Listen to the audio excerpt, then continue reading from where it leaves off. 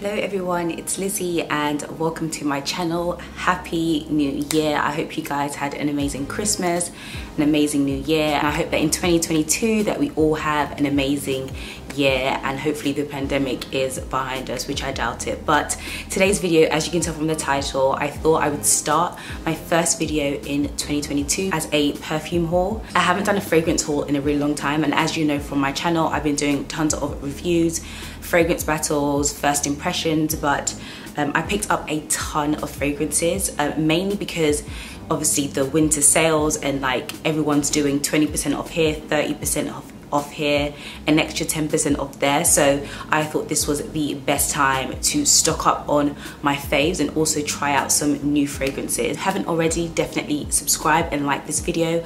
I do have a fragrance related playlist, so you can, I will have it up here somewhere, and if you click on that, you'll have all my videos curated in one playlist if you're interested in some of the previous fragrances that I have reviewed. So I'm kind of going in no particular order. So the first thing that I picked up was the Giorgio Armani C. If you know my channel, you know that this is one of my all-time favorite fragrances.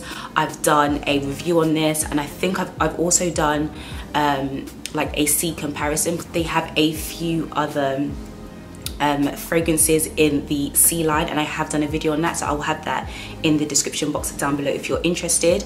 But I picked this up in the 150ml or the 5.1 fluid ounces. This is huge, and the only reason why I picked up this size is because they were doing, where did I get this from?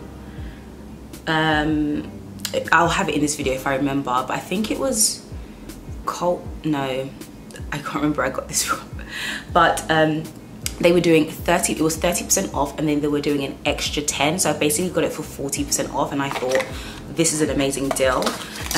It is absolutely huge. I have also the my current C that I'm using, and this is a 50ml or a 1.7 fluid ounces, so you can see the size difference, but it's humongous, and it's definitely going to last me a really long time.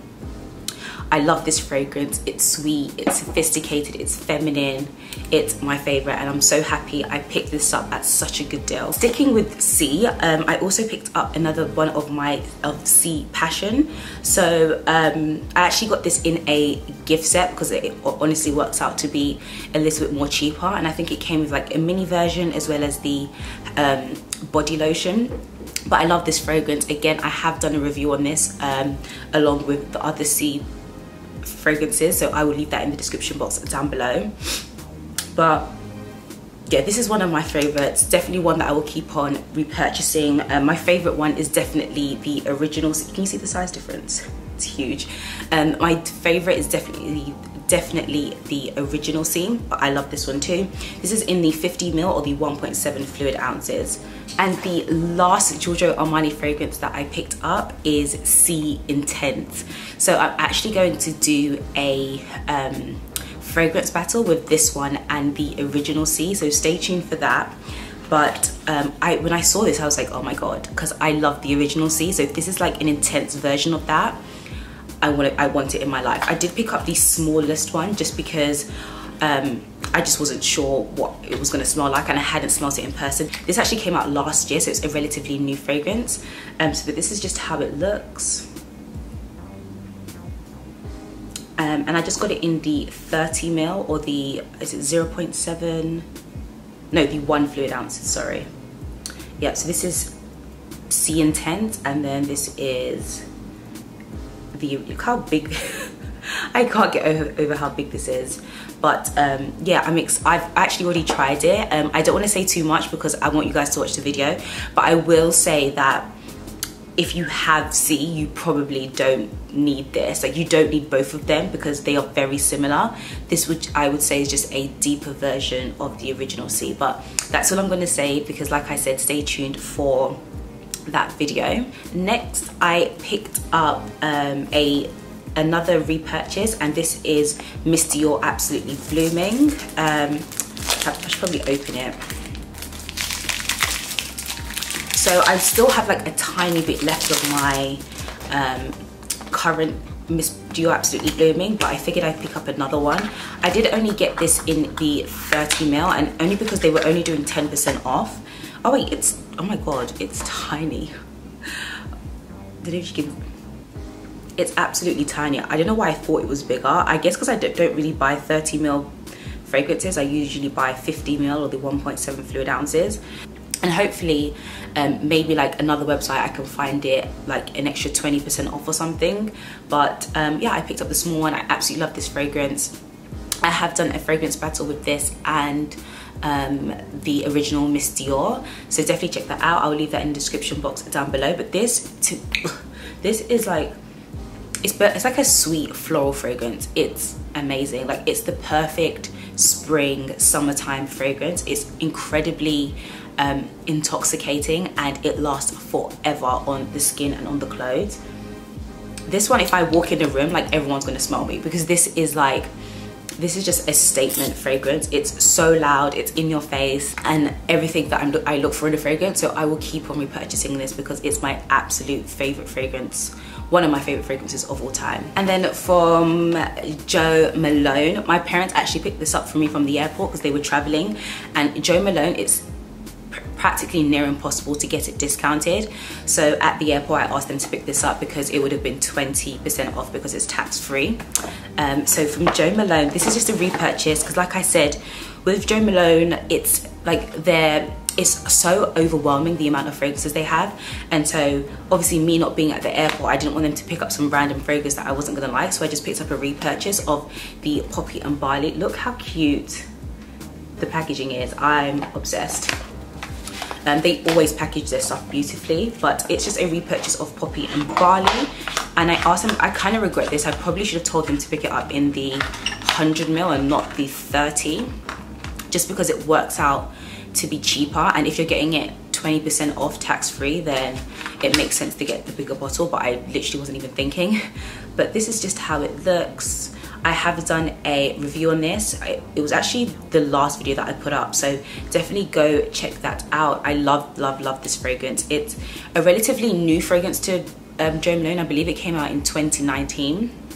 But I love this fragrance. But like I said, I probably should have got the bigger bottle, but I really love how they, like, their packaging is just, I'm a sucker for cute packaging. Like, I keep packaging all the time because I can't like part ways with it because it's so gorgeous.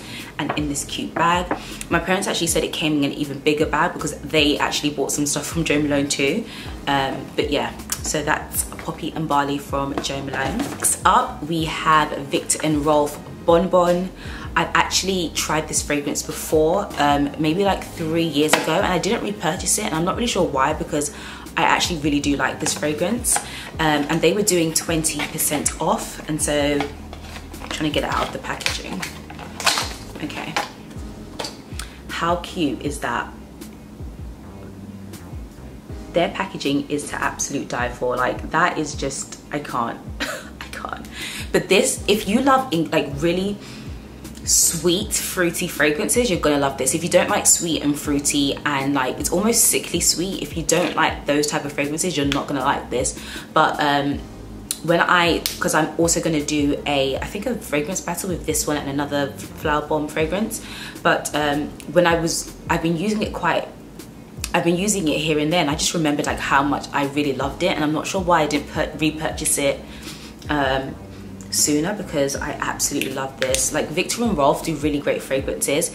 They are very generic and everyone and their grandmother has them. I think Flower Bomb is probably the most popular, but I think Bon Bon is a beautiful fragrance and the packaging is just to die for. So definitely stay tuned for that video that I have coming up with Viktor and Rolf Bon Bon. But even like the box, like packaging. Sticking with Viktor and Rolf, I also picked up Viktor and Rolf Flower Bomb Nectar. And so I've never actually tried this before. So I've tried Flower Bomb, which I didn't pick up. It is a nice fragrance, but I feel like everyone wears Flower Bomb from Viktor and Rolf. And so I wanted to try Nectar. And again, because they were having 20% off, I was like, okay, this is an incentive to purchase. And so this actually only comes in 2 sizes. I forgot to mention, this bonbon is in 30 ml or 1 fluid ounces, and this is 50 ml, the 1.7 fluid ounces. And I think this is like the smallest size you can get it in. And then I think the next one up is 90 ml. But this is just how it looks. I definitely prefer the packaging of this one compared to the original Flower Bomb, and this is amazing. It's sweet, it's floral, it's feminine, sophisticated. Oh, I love it so much, and it lasts so long on the skin. I think I'm actually going to do a comparison with these two, and they are very different. I feel like this is more on the fruity side and this one is more on the floral side. So if you love floral fragrances, I mean, you will definitely love this. Yeah, and I think I do prefer it better than the original Flower Bomb. I think this one, to me, is more intense than the original Flower Bomb. So I picked this up, and I'm so excited to do my video on this because I have some thoughts on this, but I love it so much. Next up, I repurchased the YSL Black Opium, and this is huge. This is in the 90 ml or the 3 fluid ounces, so it's absolutely humongous. And the only reason why I picked up this size is because the price difference between this one and the 50 ml wasn't particularly huge because it was on sale. I believe it was 30% off, so I just figured just go for the big one. This is like a cult favorite. Everyone absolutely loves this fragrance. It has, I believe, notes of like coffee in it. It's sweet, it's feminine, but I think it's the coffee that like blows people away. And it doesn't smell like, if you haven't smelled this fragrance, it doesn't smell like straight coffee, but it has, I believe, coffee notes in it, which is why it's so popular. And it's so sweet. Let me spray it. Oh yeah, that's really good. I love this. I will say though that this does not last the absolute longest at all. Like, it's one of those ones where you would have to like spray throughout the day because it doesn't last as long. But I do have a miniature version which I'll probably put in my bag when I am wearing this fragrance. Another repurchase is the Valentino Donna Born in Roma. Love, love, love this fragrance. It's like, firstly, the packaging is like stunning, absolutely stunning, but this is a beautiful fragrance. I actually have a video on this as well, which I'll leave down below, but this is like, oh, to me, it's such a pretty fragrance. It's so pretty, it's so feminine. I actually remember when I was at work and I was at my desk and somebody came over to my desk and they were like to me, oh my gosh, you smell so like feminine. And I was actually wearing this and a combination of Misty or Absolutely Blooming. I don't know why I paired them together. It was just, I was going through it. They complimented how I smelled really feminine, and I feel like this is like the epitome of like a really feminine, like sexy, just delicate fragrance. It's sweet. Oh, I love it. I literally have like half left of my other bottle, but because again I believe it was 30% off, I was like, okay, I need to pick up another one. And this is in the 50 ml or the 1.7 fluid ounces. But if you haven't smelled this, definitely go and try it. I did see that the Valentino, what is it, Viva something something, that was also on sale, but I hadn't smelled it before. I mean, I looked at the note, I was a bit unsure. So if you've tried that Valentino fragrance, the Viva Volch, I don't know what it's called, I would leave it here, but if you've tried that fragrance, let me know how it smells. Is it sweet? Is it citrusy? I was reading some reviews and people were saying it's citrusy, and that's not usually like the type of fragrance that I gravitate towards, so I didn't pick that up. But let me know if you like that fragrance and whether it's worth picking up and doing a comparison with Donna Born in Roma. Okay, the last two fragrances, another repurchase is the Lancome La Vie Est Belle. I picked this up in the 30 ml, I believe. Yeah, this is the 30 ml of the 1 fluid ounces. Again, one of my, like, I would categorize this as a really feminine, sexy, delicate kind of scent. It's a perfect like date kind of fragrance.